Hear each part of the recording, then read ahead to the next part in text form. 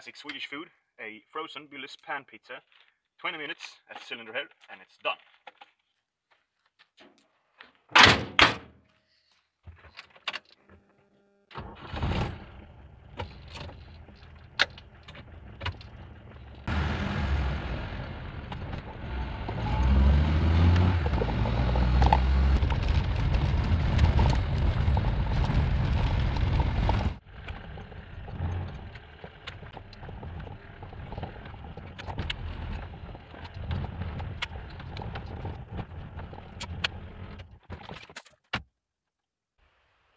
So I drove the tractor out here. It's around 10 kilometers, I think.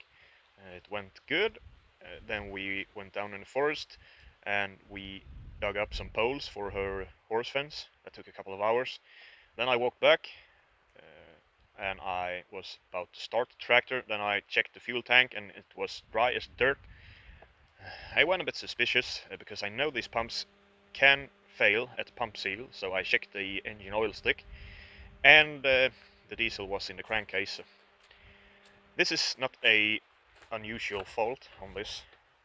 And if you check the oil stick on it, the diesel and oil mix is all the way up. So yeah. And here is the fuel pump. And inside here is the gasket or the seal for the main shaft in the pump. So we're gonna remove the pump and replace that seal today. And we're also gonna replace the engine oil, of course, because that's like 10% oil and 90% diesel right now. So I have to remove this little lid here to get access to the bolts for the gears, for the fuel pump. And then I have to remove the hoses here for the coolant as well. So, and I didn't bring any extra jars to put the coolant in.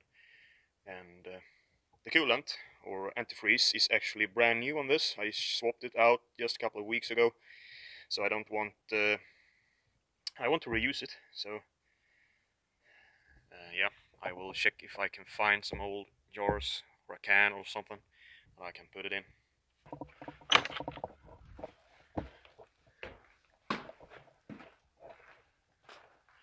Should find something in here.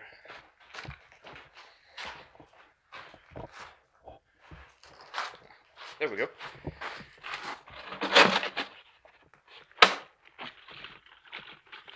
Almost empty.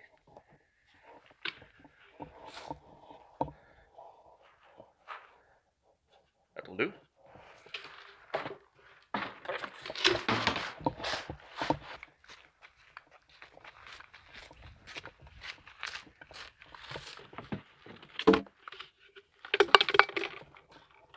We have the tap for the radiator right there, and I did find a piece of rubber hose here. So let's see if I can get this inside here to the tap so I don't mess around with antifreeze.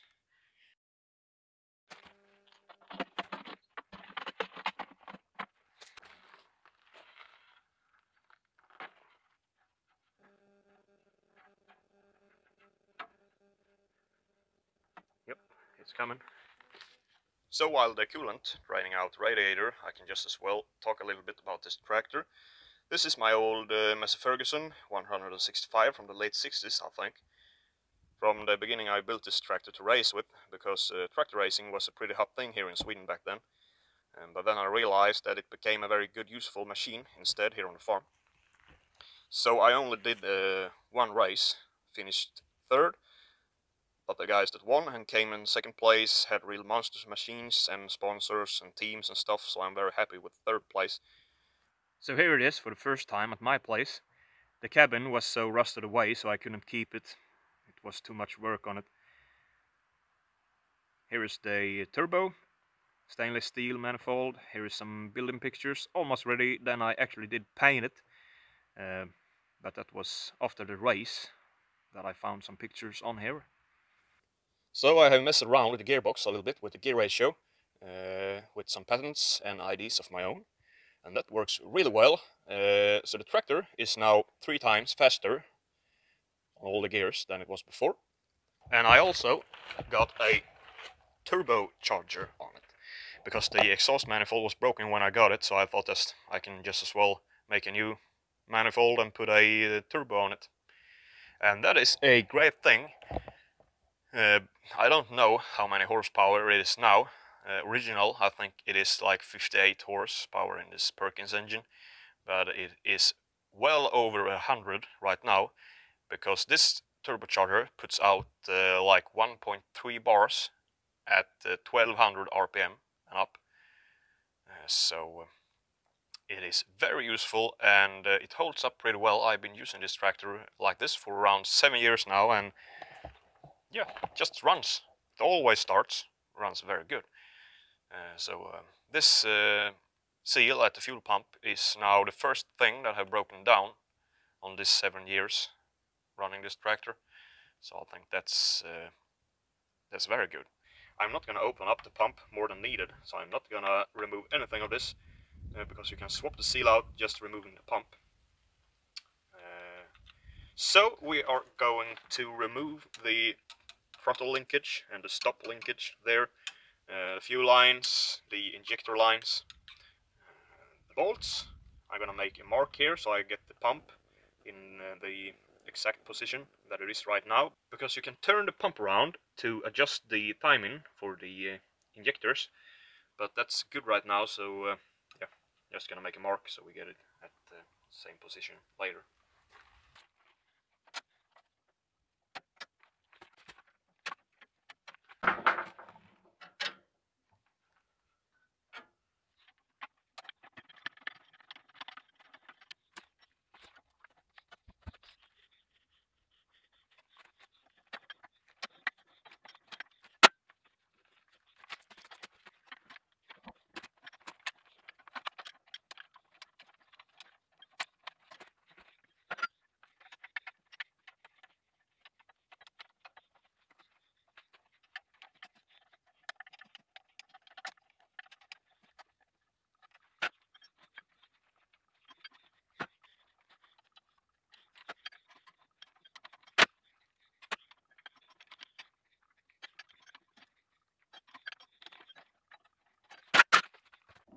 It already is a mark here, as you can see, for the pump, so that will be easy to reinstall later.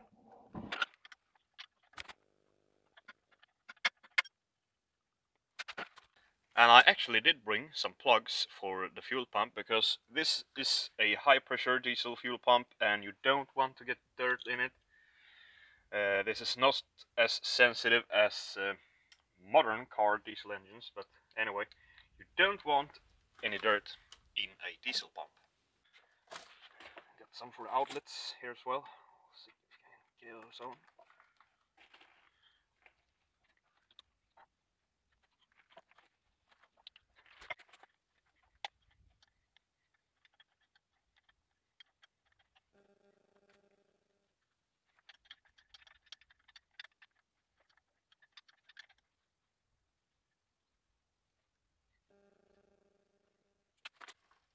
So I'm gonna leave the last one so the pump is in place while removing the gear here in front. So now the coolant has drained out, so I'm gonna remove this hose right here. So we can get access to this.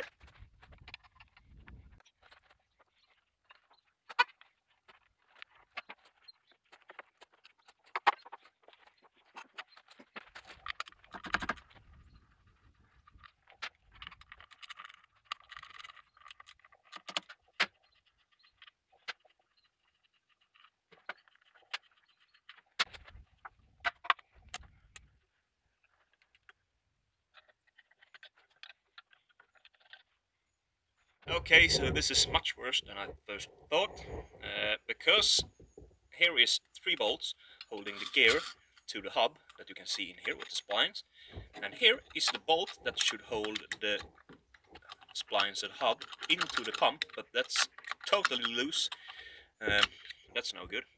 I have resealed the arms for the throttle, stop linkage, replaced O-rings, and this seal right here, this seal to this hatch, and I have also replaced the O-rings in here and here. But I haven't removed the pump at any time, so I don't know how long that screw has been loose. But anyway, we will undo these 3 bolts right here and get the pump out so we can see how bad this is. And when you remove a pump like this on a Perkins engine, you want to remove these 3 bolts and just pull the pump straight out, and don't turn the engine over while working on the pump. Just leave the gear as it is, and then you can just stick your pump in again and tighten the bolts up, and you will be good.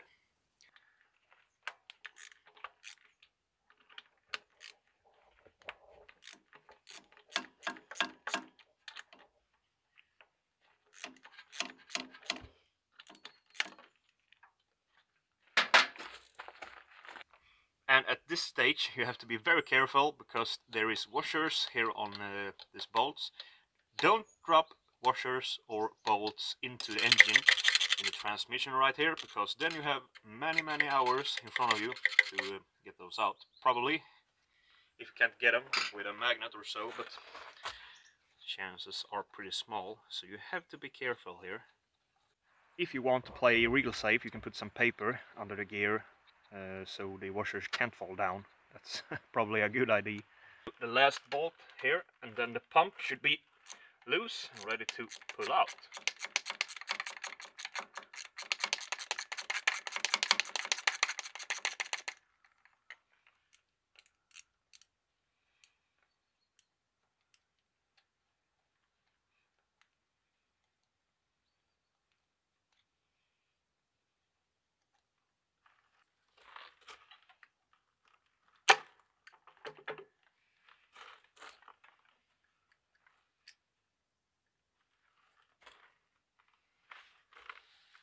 I think we will remove those 2 injection lines there. I don't want to bend them, so I think it's better to just undo them.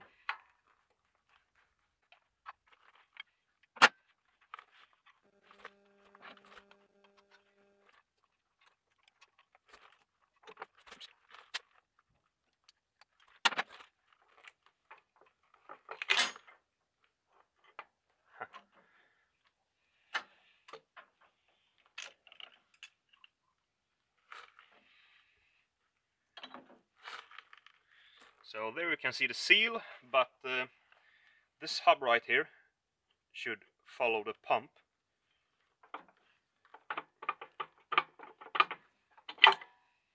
Like that.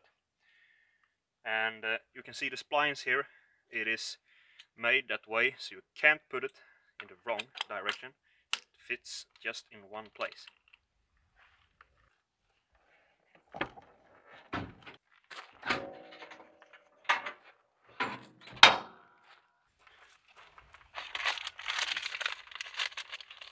Perfect.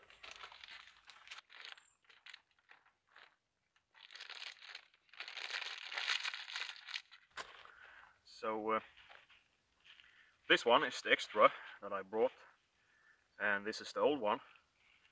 They are both in good shape, but I actually think that the one I brought is a little bit better, because there is a little groove here on the old one where the radial seal should be.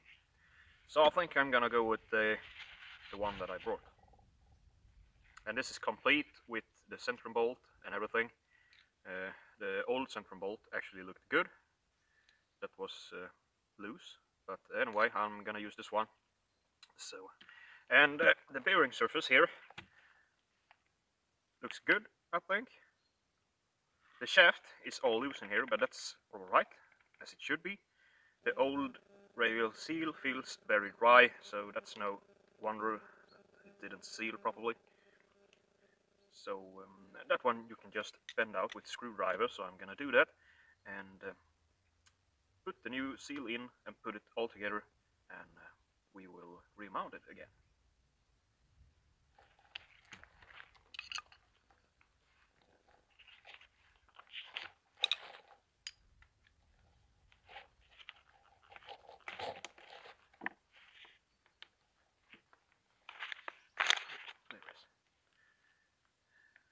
Everything looks good. nice.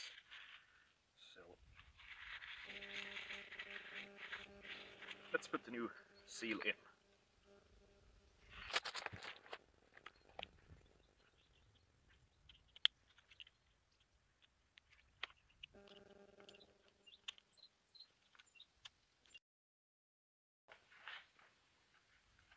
New seal. A socket that fits. I'm just gonna tap this in.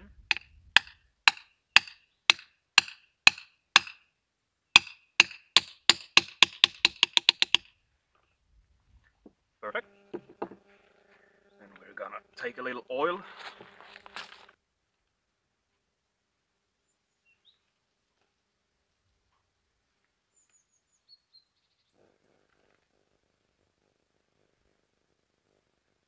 Like that.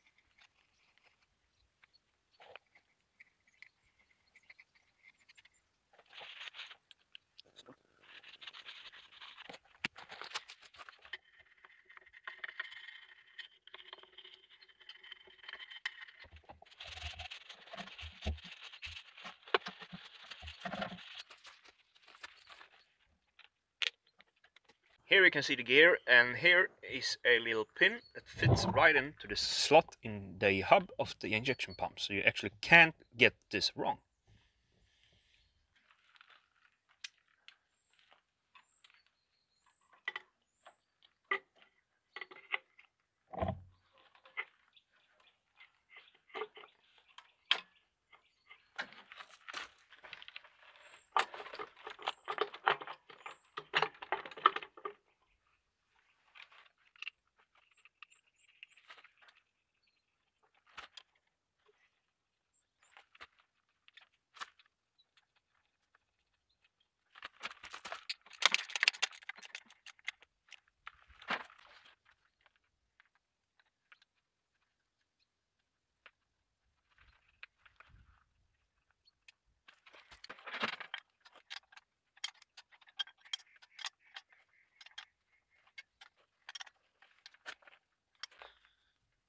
So now everything is in place, so I'm gonna torque this 3 bolts first, so the gear is in place, and then torque the centrum bolt.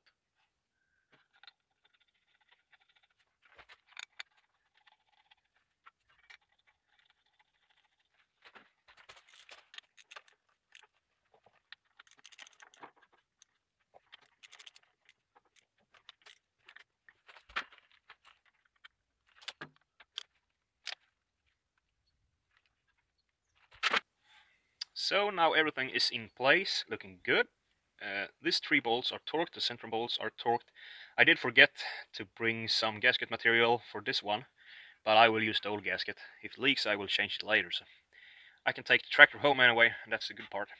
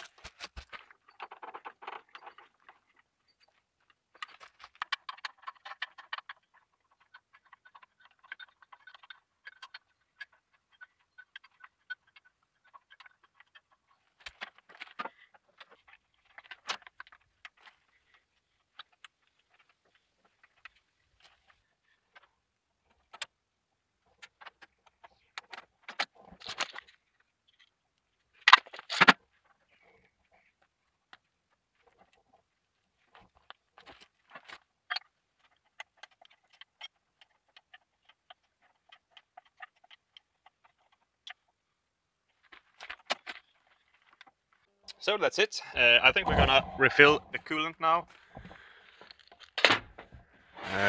So we get some free jars because I need that to fill the old engine oil in.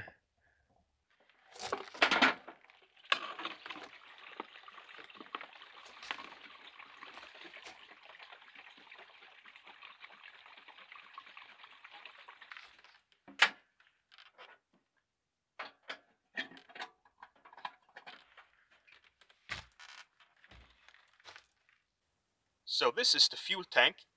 The original one was rusted away, so I found this one. I think it contains around 8 liters or so, but that's enough. Works fine. But we're gonna fill it up with a little bit of diesel now and let that run through the system while we drain the engine oil.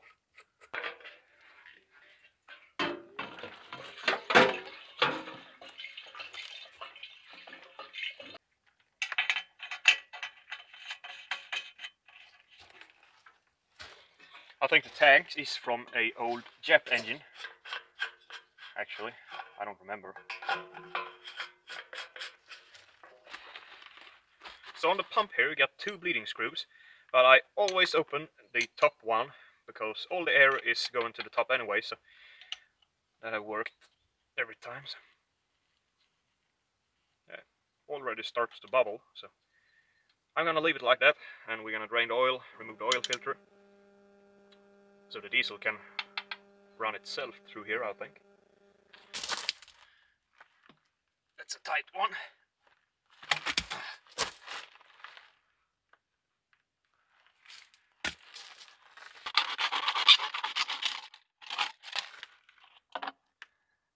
Might work better.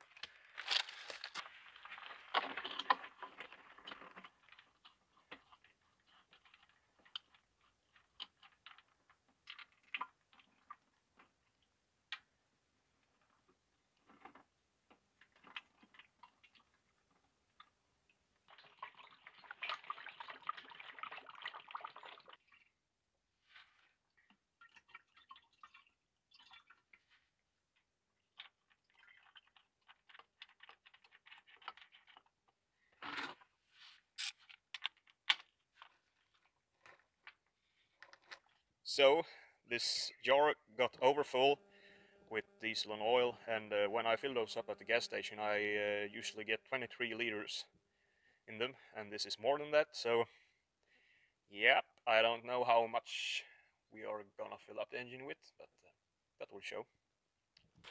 So I'm also gonna drain the oil filter, but I don't gonna replace it because it is like 3 hours old. I just replaced oil in it.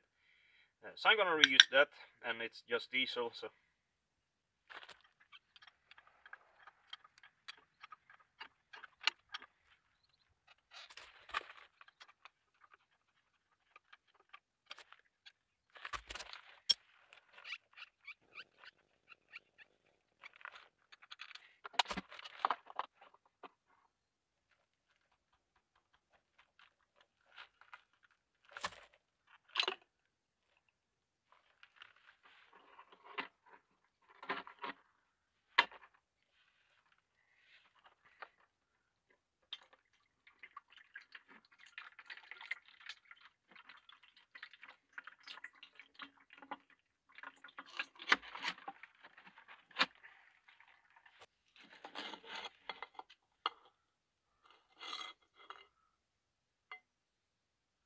Looks good, so I'm just gonna mount this back again.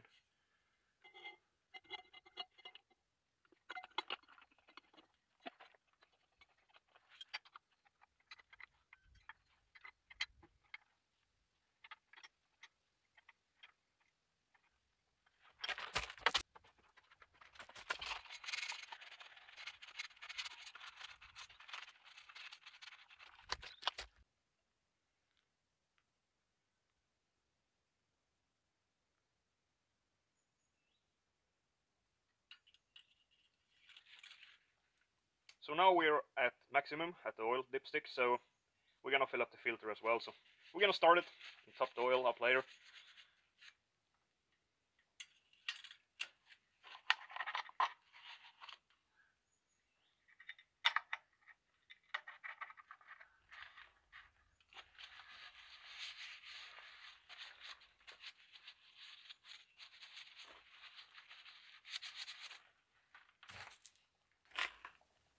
right on time. We actually got diesel.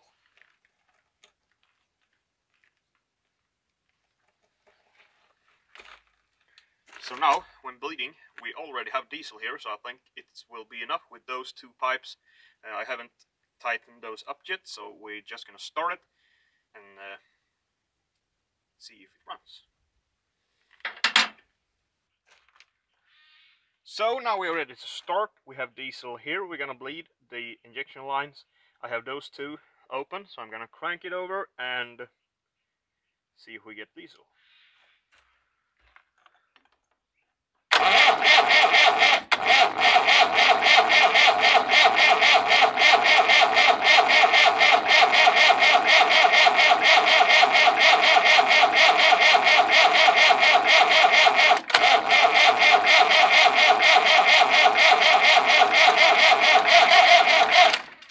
Yep, comes diesel.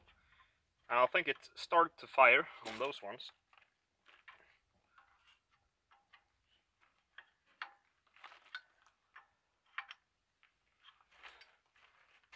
So, yep, let's try it again.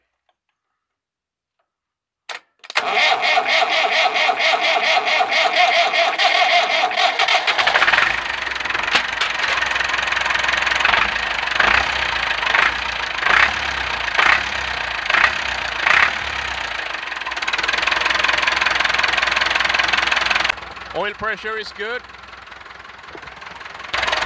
So it has been running for like 20 minutes now, and I can't see any leaks. Nothing there. Nothing there either. Nothing at the fuel or oil filter. So I think we're good.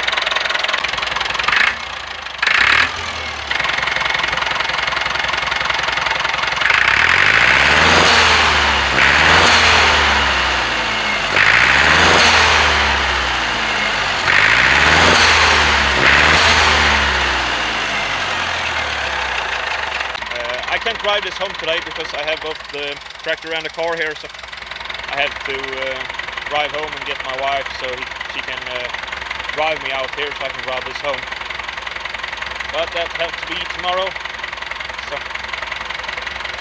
I'm gonna shut it off and we're gonna revisit this like tomorrow.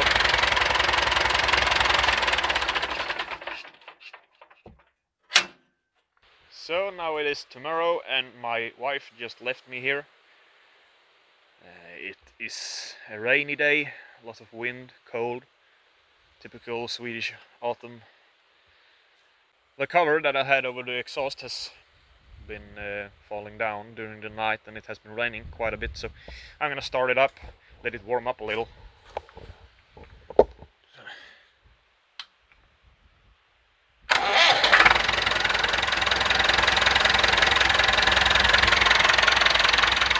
That was easy.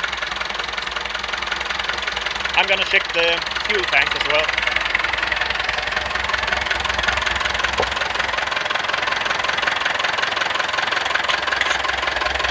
Yeah, full of diesel. So the seal is now working properly. That's good. High range, low range, first gear.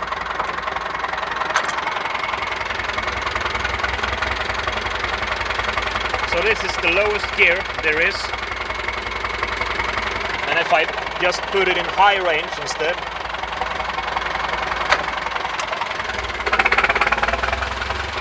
this is first gear, high range, second gear, high range, third gear, high range,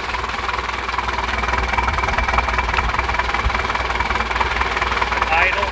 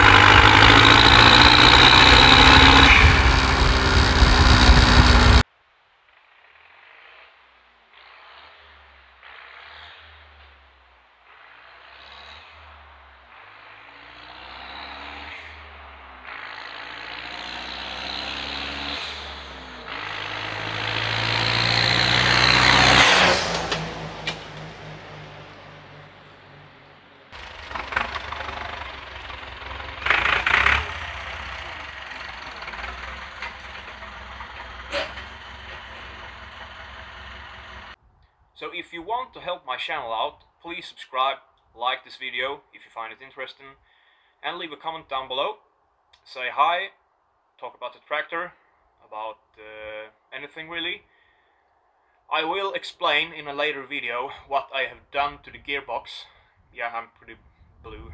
I painted a little bit and spilled some paint. But anyway, I will talk about how I have done with the gearbox on this tractor in a later video. Because I know that the comments down below will be like, oh, what have you done to the gearbox? And, that's fake, the tractor ain't going that fast, I can see the leaves on the trees just waving very fast, so you have to speed up the video. But no, this tractor does exactly 60 miles per hour at 2,700 RPMs, I think, or if it is 2,600. So it is around 3 times faster now on all the gears. So I don't drive around in 60 miles per hour. 60 miles per hour is 96 kilometers per hour. I don't drive around that fast, but I drive around in like